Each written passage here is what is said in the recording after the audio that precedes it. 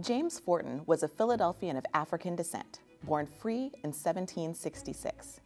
He served the revolutionary cause as a privateer and later became a prominent business owner, philanthropist, and abolitionist.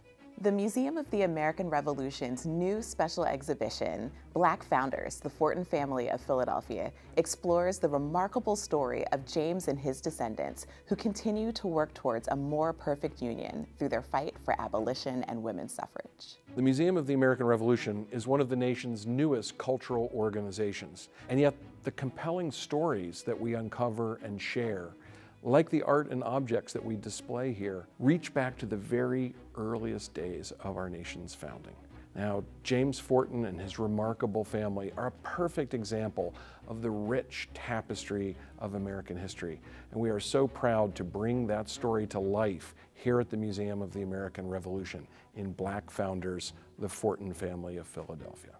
We hope you'll join us to explore what the Philadelphia Inquirer calls an essential American story, on display for a limited time at the Museum of the American Revolution in the heart of historic Philadelphia.